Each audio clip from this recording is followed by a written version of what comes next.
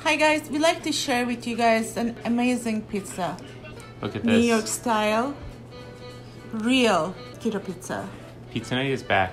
We're so excited. Just fresh out of the oven. It's amazing. It's so delicious. You are gonna love it. The crust is crunchy. It's crunchy. Listen to that. It smells really good. You're not gonna believe it. It's a great recipe. It really is so delicious. Oh, that's amazing. You guys have to make this. You guys have to try this. Delicious. Please subscribe.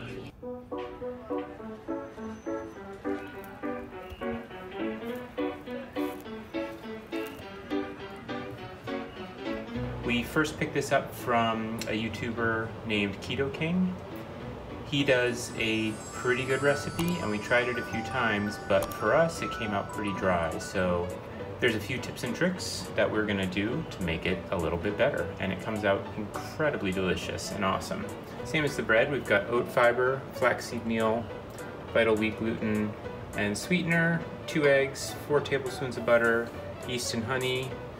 We're adding now almond flour. That lightens up the dough a bit and makes it nice and fluffy for pizza. So let's get started.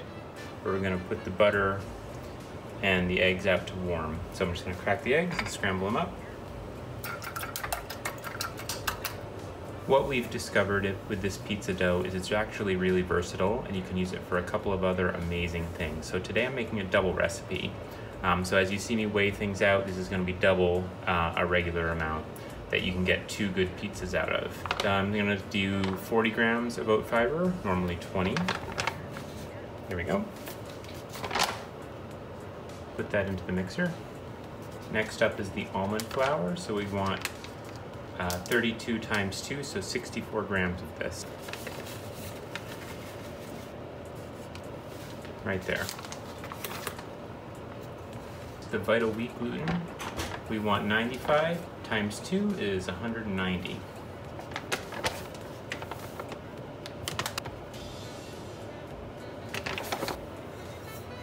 And then we're gonna put a little bit of the flaxseed, and it gives a nice golden flavor and a nice little texture to it. 30 grams times 2, we're gonna put 60 grams.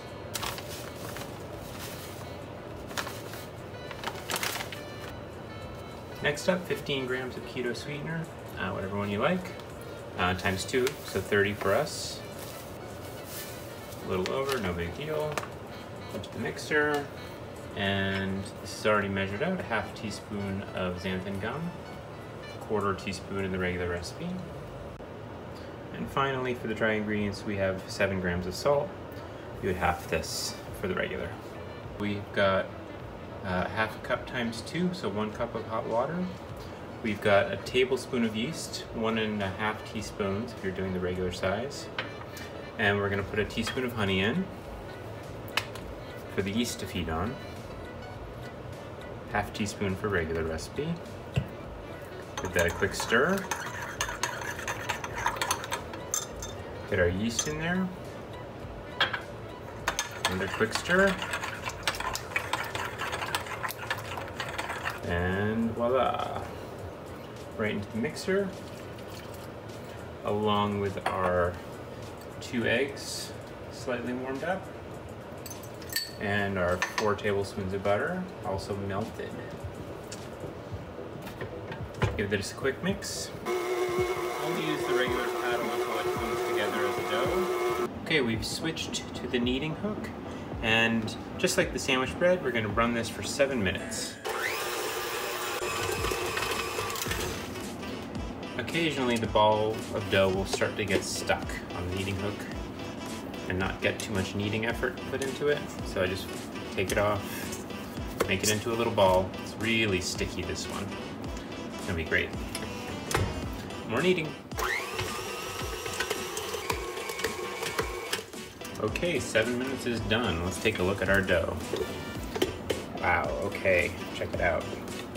Get it off the hook here.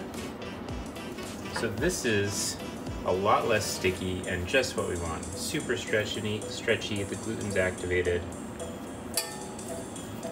Awesome, we are ready to rise. Let's find a nice big rising bowl. I like to just spray a little olive oil in it. It's not too, it has no place to stick. form a nice little round ball. Now you can handle it. You can see it's just like really smooth and beautiful. This is the golden flax, gives you a nice little texture in there. I like that on the pizza crust.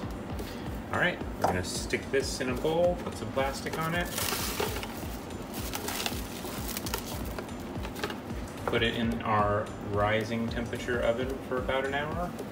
So while our dough is rising, we're gonna get our sauce and our toppings ready. We just use some tomato paste and seasonings and olive oil and throw it right on the pizza dough and in the oven, and it comes out awesome. We also like to go with pepperoni. This is a pepper, a nice beautiful poblano pepper, and some onion and some black olives.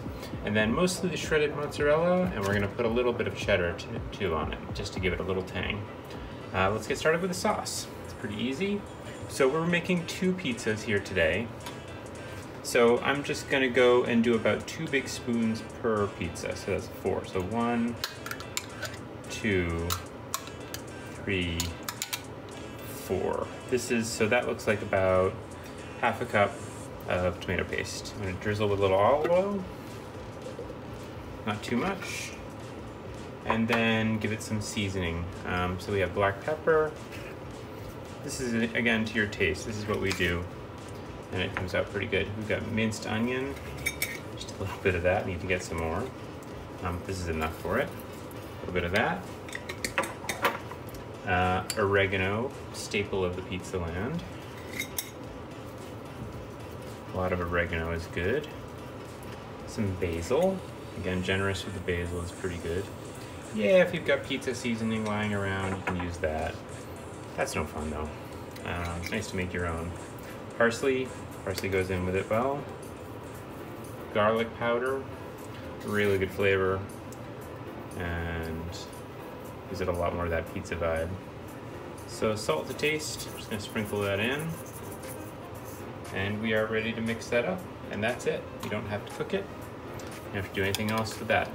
You get your tomato paste, your olive oil, salt, and seasonings. And this, when it cooks, just comes out fabulous. Sauce is ready. So I've pre-measured out in 2 bowls for the 2 pizzas, about 1.5 cups of the shredded mozzarella. And I'm just gonna go in and put a little bit more of this beautiful sharp cheddar. Maybe about another 1/2 cup on each. Okay, here we are with our poblano pepper. I'm just gonna slice the sides off of it.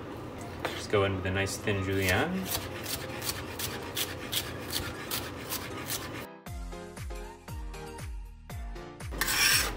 Do the same with the onion. Medium onion. I'm probably just gonna use about 1/2 or 1/4 of it, you know. Onions are more high in carb, as you probably know, and you might be avoiding them. So again, do what you like with your toppings. But it doesn't bother us, and we really like the flavor of it, especially as it caramelizes in the oven. We put it on top of the pizza raw, and it just gets really delicious. So in moderation, onions work for us. Otherwise, we've got some olives and pepperoni, and we just have these pitted olives that we're just gonna chop up roughly. Olives are super low in carb and super healthy, so be generous if you like them. Why wouldn't you? Not have to be too fancy, another rough chop. Toppings are all set. Our dough has been rising for about an hour. Let's check it out. Wow, look at how big that got. That's awesome. So shiny and beautiful. Really poofed up. So it's still sticky. It's still really delicate. So have some soft butter handy. On clean hands, get your hands all buttered up, and let's get this separated.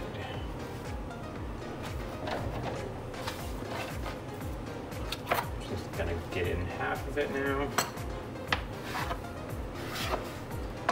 Put this half back for our other recipes.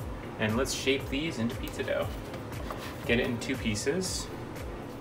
And don't play with it too much, just get it into a round shape. So our inspiration for this recipe is the version from Keto King. We'll link to it again. And at this stage, he tells you to put it in the oven just like this. Stretch it out, get it big, which I'm gonna show you how to do, and blind bake it. The first few times we did it like that, the crust was too dry for our taste. So what I realized from my regular baking experience is that this is actually just perfect pizza dough by itself. It's stretchy, it's springy, and so we tried it. We said, okay, stretch it out like regular pizza dough, put your toppings, put it right in the oven, and it came out fabulous. Plus there's one secret trick you have to stay till the end of the video for. So, as you can see, these are already nice and round. One trick from stretching out pizza dough, when it's soft, when it's fresh like this, put it on the side, let it rest while you're working on the other one. That gives the gluten a chance to relax, and then lets you stretch it even bigger. So we're just going for nice, big pizzas as much as we can. If it doesn't, look, this is a triangle. You know what? Just keep going with it. It doesn't have to be a perfect circle. All right, so that one's getting bigger. We'll put that one on the side. Go back to our other one. Fast and easy. Now let's just kind of just keep pushing on the crust with a little bit of strength. It's just great dough. Super awesome. At some point, you want to get it on your final baking tray, silicone or parchment paper, and you can just keep pushing the crust out with your fingers. Now that the dough is relaxed, look at how nice and big and beautiful that gets. See, it's staying in place, it's not springing back, the dough is nice and rested. Our oven's almost preheated, so we can start to put toppings. Our same sauce has been hanging out, waiting, half on one, half on the other. Spread it out evenly. Leave as much or a little dry crust as you want. It smells like real pizza already. It is real pizza, why not? It's got your gluten, it's got your yeast, it's got all your toppings. No compromising here. We've got our pre-measured bowls of cheese. Start on the edge. Fill it all in.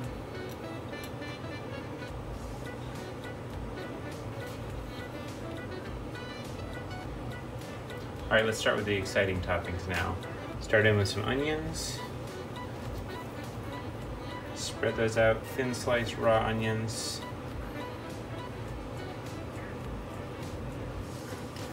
Green pepper, arrange it how you like. Black olives, oh yum. Looks good. We'll go in with some pepperoni. Ready. We've got a 450-degree oven. If you've got a pizza mode, go ahead and use it. Otherwise, get it on convection. And these guys are going right in.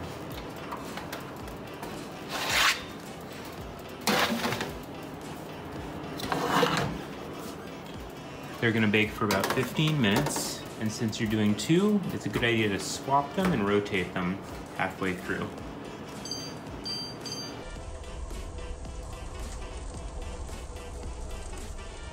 Look at that. Here's number two. Beautiful. All right, so the first thing we have to do immediately after you take them out of the oven is our secret to amazing keto pizza. You have some room temperature butter and a brush. Get it all loaded up, that butter, and hit the crust with that butter. It melts right away. This is to prevent any dryness or chewiness going on in that beautiful crust that you worked hard on. Don't miss any spot. Be generous. Secret ingredient is always butter. Let's go. I'm gonna do number two over here. Got a little bit of extra there on it, no problem. Again, just butter your crust as soon as it comes out of the oven, and you'll be loving it. We're ready to serve. I'm just gonna go in with a sharp knife. Got a pizza cutter you like, you can use that too. Cuts beautifully, look at the crust. Look at how nice and fluffy that is, and then it goes right nice and thin and strong. Awesome.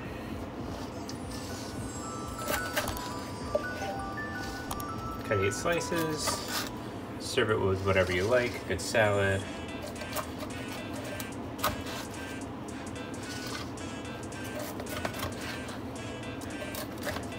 And trust us, you are not going to miss regular pizza anymore if you try this recipe. Tell us what you think in the comments, and see if you can guess what else we're gonna do with the dough. That's gonna be an amazing one. Make sure you come back. So subscribe and don't miss when we post it. Bon appetit!